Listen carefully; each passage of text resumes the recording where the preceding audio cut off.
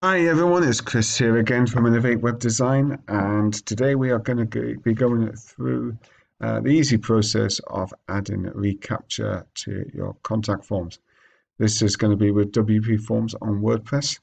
And for those of you, obviously it's very annoying if you get loads of spammy emails coming through, so this will help stop that. So without further ado, we will get on to one of my websites I use and just generally show you what you will get, what you'll see, and how to do that. So if you go onto the website that I'm doing here, that I work with, and I'll go onto their contact page, and we scroll down. This is what we're going to be setting up. We're going to be setting up this Recaptcha here, and this is the checkbox one. So if I want to send a message, I've got to click the checkbox. Make sure that it's not a robot just sending loads of spammy emails to your account. So the first thing we need to do is we need to sign into Google, and then just go into the admin. If you just type in Recaptcha and then just click on there, it'll come into it, and then you just need to go onto your admin console.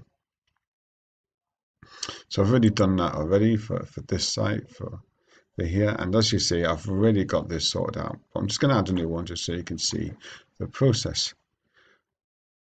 So click on Create, and you just give the label a name. So if I'm doing it for this one, I'll be calling it Buffalo Community Center.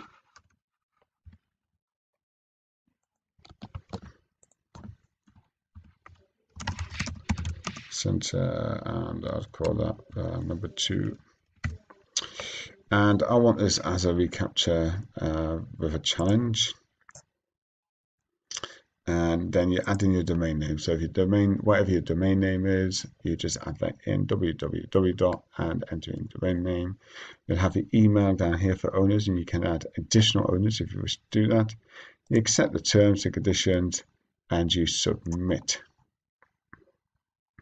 So from there, what you will get from Recaptcha. So if I just put this through anyway, I can always delete it later. So if I put this down as Buffalo Community Center .co.uk and I submit, I then get this copy here. So I get like the sign key and the secret key. So we'll just go along to onto the dashboard. So we're going to go into WP Forms now, and if we go into settings and capture, and then all you need to do is click on the capture badge. You've got H capture, capture, or none. So I'm going to do it for capture. As you can see, we've already got it set up here from the previous one. So there's your site key and there's your secret key.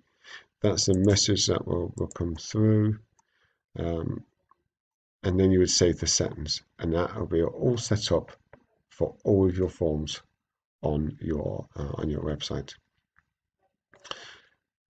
You'll then have this checkbox on here to help you with to help remove all the spam and everything else that you get on your website.